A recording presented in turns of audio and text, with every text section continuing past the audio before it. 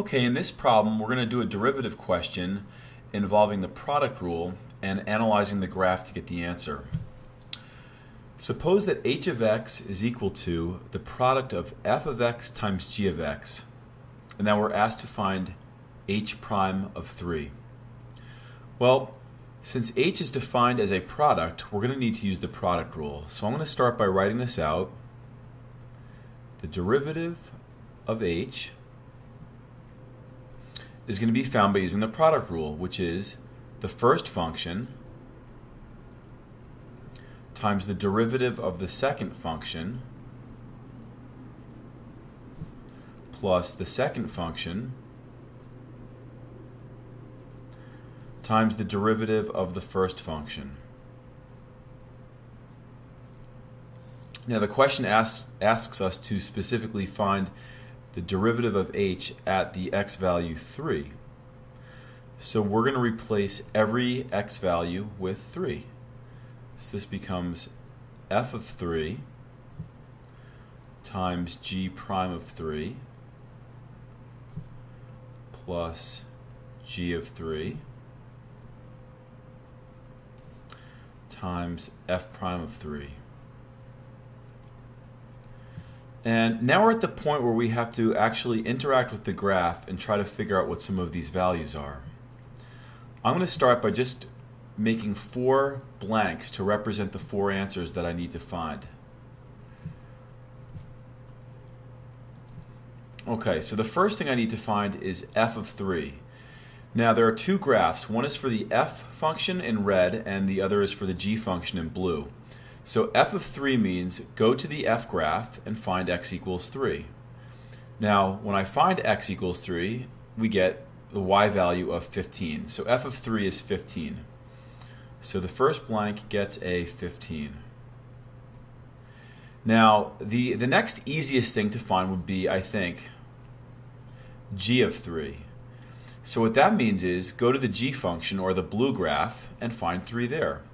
G of 3, as you might guess, is 8. So far, very easy. Now, let's go to this guy here. G prime of 3. This is the derivative or the slope of the tangent line of the g graph when x is equal to 3. So if I go to x equals 3 and I ask myself what is the slope of the tangent line at that point, well, since this is a line segment or a straight line, if I were to draw a tangent line, it would just be basically what this segment is. The slope would be whatever the slope of this segment is. So we can figure out the slope and know what the derivative is. So we have 8 minus 6 on for the change in y, and then we have 3 minus 9 for the change in x. Remembering that slope is the change in y over the change in x. So we're going to get 2 over negative 6, which reduces to negative 1/3. So the slope of the tangent line when x equals 3 on the g graph is negative 1/3. So that's going to go right here. Now if that gave you some trouble, we get a second chance. Not always in life do you get a second chance, but now we do. So I'm focusing my attention now at the derivative of the f function at the x value 3. So I go to the f function in red, I find the x value 3, and what this question is really asking is, what is the slope of the tangent line at x equals 3? So it's really just going to be whatever the slope of this segment is. So again, I'm going to do the change in y over the change in x, which will be 18 minus 15 over 7 minus 3. So that's going to get me 3 over 4. So I'm going to write that right here. Okay, so I'm just going to clean this up now. H prime of 3 is going to be the product of 15 and negative 1/3, which is negative 5. And the product of 8 and 3/4, which is 24/4 or 6. And then that sum, of course, is just going to be 1.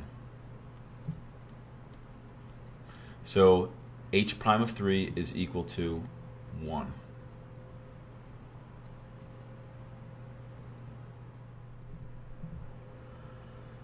In the next problem, we're going to use the quotient rule to answer derivative questions using the same graph that we did for the product rule. And I've left some of the answers up there because I think it's going to make our work a little bit easier for the second problem. Okay, so now h of x is defined to be a quotient. So we're going to need to use the quotient rule. So to find the derivative of a quotient, we're going to say the bottom function times the derivative of the top function minus the top function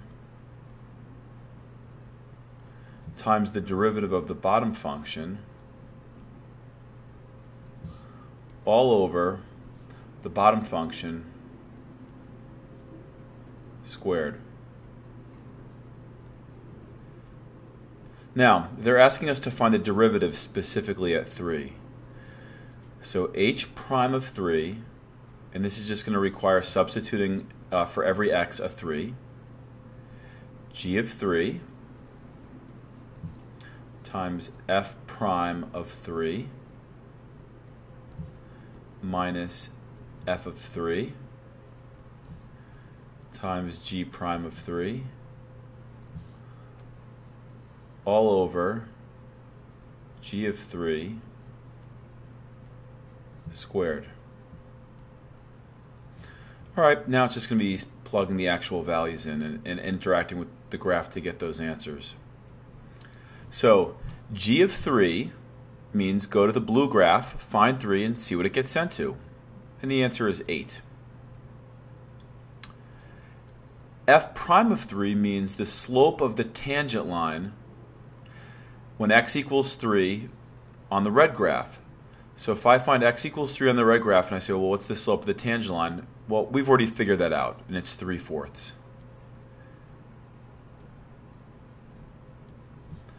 Minus. Now, the next component is going to be f of 3. So f means the red function. Find x equals 3, y equals 15. So that's going to be 15. And then g prime of 3 means the slope of the tangent line when x equals 3 to the blue graph, and that's going to be negative 1/3.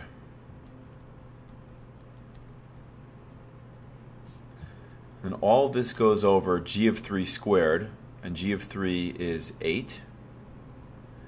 So that's going to be 8 squared. So we're just going to clean this up and we'll be done.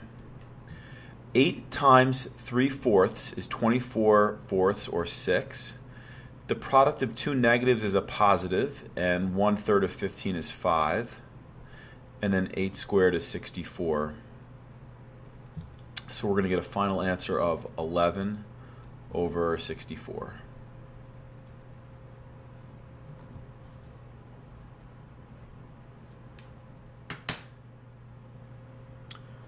In our third example, we're going to need to use the chain rule to figure out the derivative.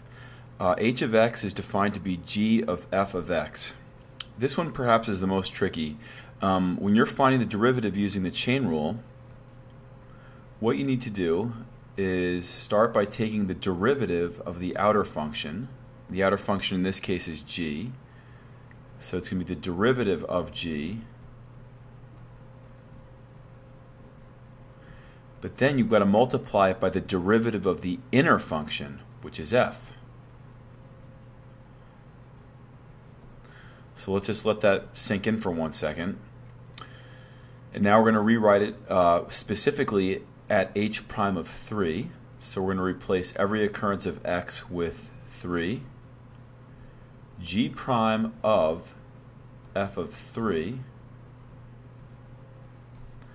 times f prime of 3. And now we're going to interact with the graph and see what kind of values we can come up with. G prime of f of 3. So let's look. F of 3 means go to the red graph, find when x is 3, and we get 15. Cool, so that's done. Now, f prime of 3 means the slope of the tangent line when x is 3 on the red graph, and that's going to be 3/4. We've already figured that out. So I think I'm just going to offset this with another grouping symbol, and then we're going to have times 3/4 here.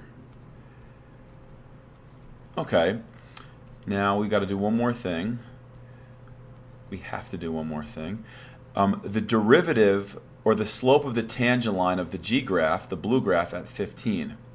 So if I find x equals 15 on the g-graph and I think, okay, what's the slope of the tangent line, which would be basically this blue line that I'm making, this darker blue line, I have to find the slope of this segment. So it's going to be 10 minus 6